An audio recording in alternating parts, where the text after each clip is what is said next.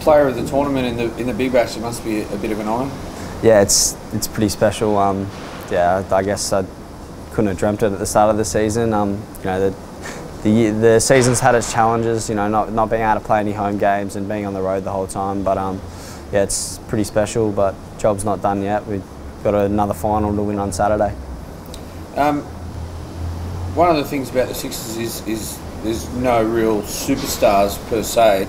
How does it feel being amongst that group and just sort of being just one of the boys? Yeah, it's really special. You know, I think we got a great environment.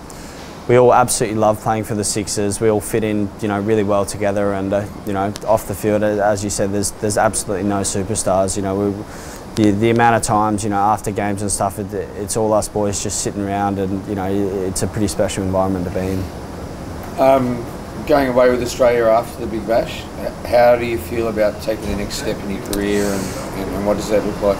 Yeah, it's super exciting. You know, the dream as a kid growing up is always to represent Australia. So, you know, feeling like that's pretty close now, and potentially just around the corner is pretty special. So, you know, pumped to get on the New Zealand tour, and looking forward to being around all the boys.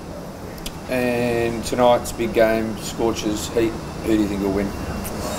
I think it's a tough one. I think the Scorchers will win, but they're both incredibly dangerous sides. So, you know, I think it'll be a really good game tonight.